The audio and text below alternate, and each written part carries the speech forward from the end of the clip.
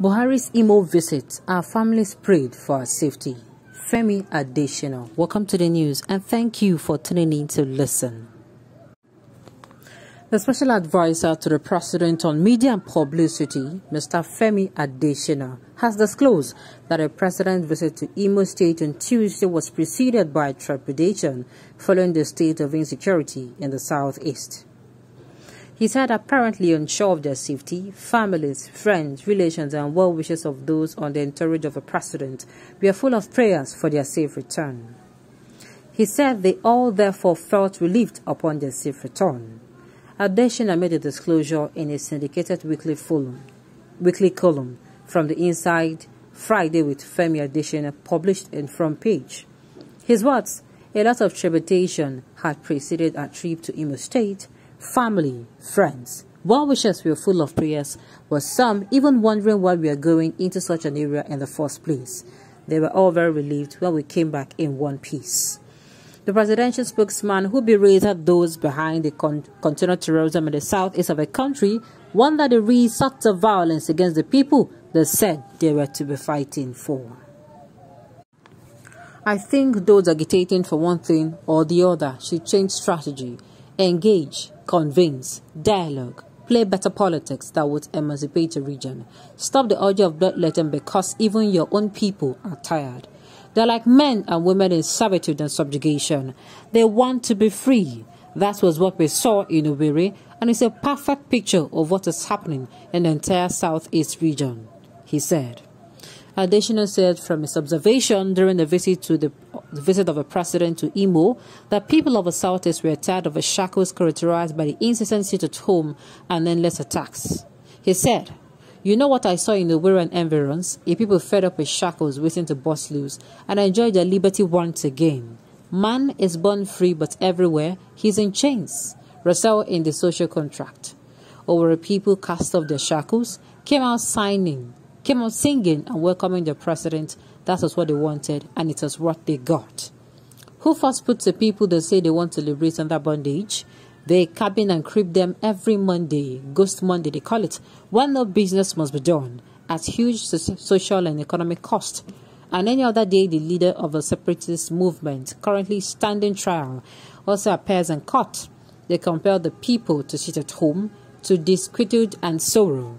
Tuesdays was one of such days. But did all the people stay at home? Not so. They were tired of having been turned to slaves when they were born free. You could see the excitement, the joy in their faces, and they turned out to receive the president. It is for freedom that Christ has set us free. Stand firm and then do not be encumbered once more by the yoke of slavery. Galatians 5 verse 1. Adesina pointed out that Buhari administration had, contrary to insinuation, done so much to better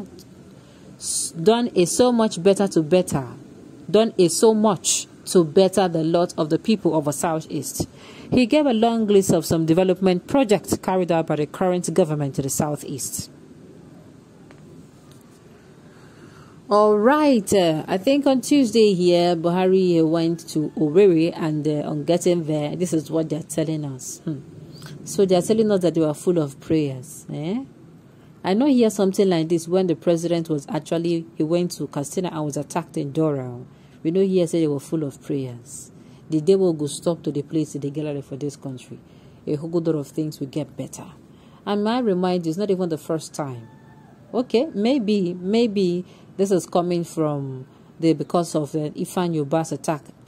Was it 2 days before that particular day that, they went there? Before the visit. I think it is 2 days or more. Maybe, just maybe. But thank God they came back in one piece. Thank God. Alright. The people are subjugated to instant annihilation, killings, destruction of properties, and maiming, all in the name of offering them freedom. The question is, who gives what he does not have? Exactly. Look, I've said it before. You see this sit at home, that they do in the southeastern region. It is not in their favor. They are not doing it happily. It is just a very few, and that few is not even up to 2% of them that do it and tell you, they can sit at home anyhow they want, or that don't worry, they will sit at home. Lies. There are people who they don't feed if they don't step out of their houses. So those people, what do you expect them to do? There are people who on a daily basis they spend money on their sick ones, on their sick loved ones. So if they don't go out, there's no money to spend. They don't just sit down on Mondays. They sit down on every other day that this their leader, the indigenous people of Biafra leader, goes to court. Which means if Monday is is a ghost Monday, Tuesday will be a ghost Tuesday as well. If Tuesday and Wednesday there are days where Nnamdi Kanu at to appear in court, the same Tuesday as in Tuesday and Wednesday goes, then their week begins on Thursday. They are not enjoying this at all. There is no how you can tell me that these people are actually enjoying this, what is going on. It's not possible. Your family wants you there because you are a disgrace to them. I don't understand. No matter what is better than you in the society, and it contributes a lot of achievement for his country, development, unlike you, parasite, unpatriotic citizen. Alright, Femi, we know who you are. Hungry day your body, stomach infrastructure. Now, the thing is, whether I like it or not, what he said, I believe to an extent, because I agree to an extent, because the people, they are tired. They are tired. Most of these happenings that happened, and they're even tired because they're more tired because the people that started this at home, they have said, okay, let's lift it. Then some fraction, I don't know if it is some fraction of them, are not wanting to. There are people who, the indigenous people of Biafra have come out to say, okay, they have thought about this sit at home on Mondays and it does not favor them. Because at the end of the day, the court days sometimes it doesn't fall on Monday. They were like, okay, the days they are going to be going to court, they should do, they should turn it to ghost days. If that is a ghost, the Tuesday is a ghost Tuesday or ghost Wednesday or ghost Thursday, what have you. But this one, like I said, they have ghost Mondays. Then if Tuesday, Wednesday, and Thursday are days is going to be in court, that is how they will be at home. These people, they're not enjoying it. There is nothing to enjoy here. There's nothing to be envious of. The people are tired. And the thing is that they are sitting back because of fear.